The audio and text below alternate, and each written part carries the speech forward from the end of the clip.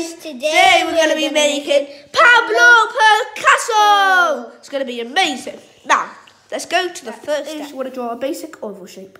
Right, and not too big, not too small. Basically a medium, like in the middle. And do it sketching. Like very light strokes. Yeah. So you can easily rub it out and you can also get the right shape of an oval. I can't sketch, I've got a fault it. But that doesn't matter. You guys can. Now, we're using pens because we're using it makes it easier for you. You want to draw a dotted line down the middle. Yeah. And the other way. So you basically you're shared into quarters like this. But if you feel confident, then you can do it where. And then, all this is helping you for is the eyes. Because once you got that, you want to put markers on each side. I think these eyes might be better than my practice. Now, what you want to do, you want to draw an oval, basically. You want to attach it. You want to like curve it around, basically. Yeah, you want to attach the marks together. Like now, when you should do that, yeah, like what Alex has done. you want to basically draw circles inside of it. Basically like this. Oh, I haven't drawn my circles inside yet. So you could do that. Same with you guys. Now, the next thing you want to do is work onto the mouth. I mean the nose. Now, Isabelle would like to show you a quick video of how you do the nose. This is how we're going to draw a nose. First, you're going to draw a circle, not too big. It's just like a small circle. And then draw one line here and one line here. And make sure they connect at the top. And then you're going to draw a line like this. And since it's Pablo Picasso, I think that's his name. Pablo Picasso. Yeah.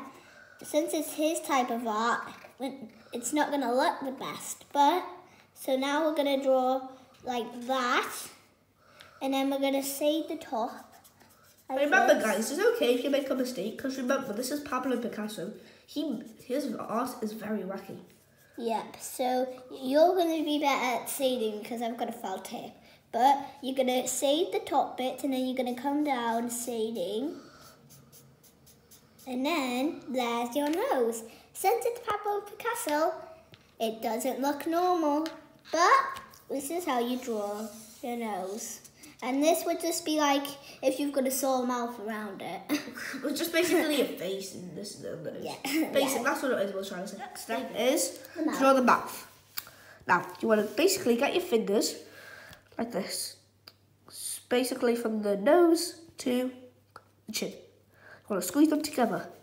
Then make a dot. Then be a dotted line for where you want to make it. Now, the next steps are pretty easy. You just want to draw a slope, basically like a river. And it just goes like this, like a squiggly line. Two mountains that go boop, boop.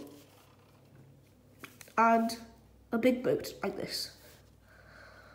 Yeah, I like how you say boat, Alex. I like how you say that. Yeah. And there you go. Now you want to draw the hair. What I like to do, I like to have like a pattern. So big, small, small, big, small, small, big, small, small, big, small, small, big, small, small. This guy's a bit like, this is a girl and her hair's a bit like my auntie, so it's got curly. Yeah, it's always going curly hair. Yeah, like my auntie's. There we go.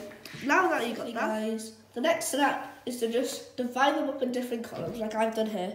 I've divided them up like that. You can do it anywhere. And the dot, you know the dotted lines that we used earlier?